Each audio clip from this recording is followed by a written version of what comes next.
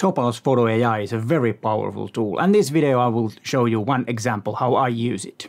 Hi, it's Peter here, and let's get right into the business. But I start with a disclaimer, just to be sure. I bought Photo AI with my own money, and Topaz Labs does not know that I'm making these videos, nor do they say anything about it, of course, because they don't know about them.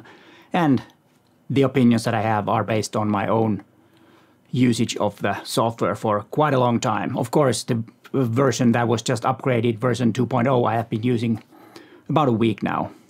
I made this image using Photo AI and Lightroom. Here is the original and here is the end result. They have about the same amount of megapixels. Some might argue that this is not a proper way to make street photographs or photographs like this, cropping this much. It should be not cropped at all. I should photograph the way it is. And I agree partly on that.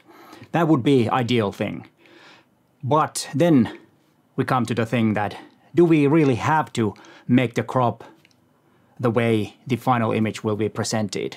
In my opinion, no, we don't. For example, for this image, I only had my 20mm and OM5 with me, which I usually carry on when I go out and, do anything. I always have that combo with me. And if I see something, I will photograph it and then I will crop it later if needed. This situation I saw, there was a girl picking the nose of the statue or the relief of Jean Sibelius. And since I didn't want to go too close, and also I did not have time to get that close that I wanted, so I grabbed the image from quite far away for this focal length to be cropped like this. But I knew what I wanted from that image, and also I knew that I can do it with Photo AI.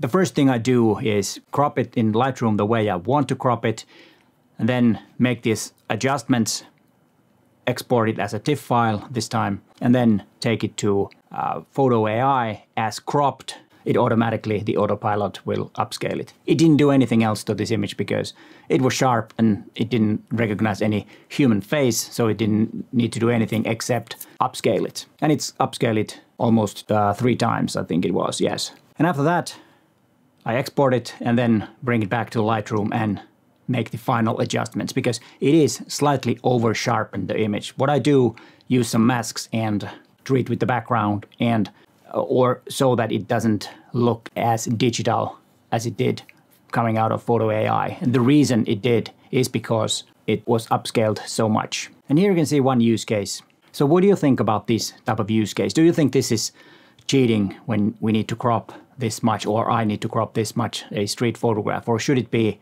straight photography, no cropping at all, and just live with it if you have a too short lens or something like that? You know my opinion, but we're very glad to hear yours and see if you can argue against me, and that would be much appreciated if you can get up with some points that I'm doing it wrong when I'm doing it like this. But I think Photo AI is just perfect for this. And I do have some affiliate links in the description if you want to try it yourself. And the affiliate links, I get a small commission if you use those links and buy something. But of course you don't pay any extra, so it's a win-win situation. And here is my video about the newest upgrade on Topaz Photo AI version 2. It has some nice little things that makes the image even better. And that's technically, it doesn't do anything with the story. If there is no story, there is no image. But hey, thanks for watching and bye for now.